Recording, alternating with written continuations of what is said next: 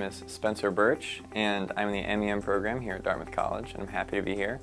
And I did my internship at Equilend, which is a financial technology company in New York City. My role as an intern was kind of a data science intern. I worked on researching data-driven problems and sourcing data and researching the data that was available to solve those problems. My day-to-day involved doing research more at the beginning of the internship, and then working with a lot of different teams. So working with business analysts and database engineers and software engineers and management teams, all the way up to the global head of product and the chief officers of the company, to try to research problems and then come up with developed methodologies and solutions to solve those problems. As the internship progressed, I got kind of more and more technical in terms of writing actual code, so either SQL or Python, and then creating kind of the infrastructure that was needed to solve the problem.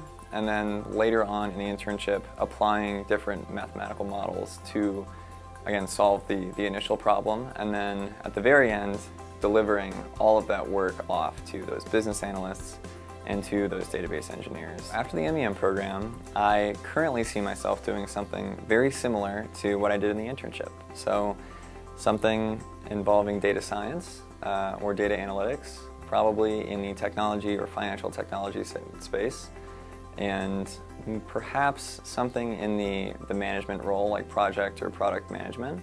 But probably for the first few years, I will stick to data science and then move up and kind of, try my hat at actually managing a team that does data science.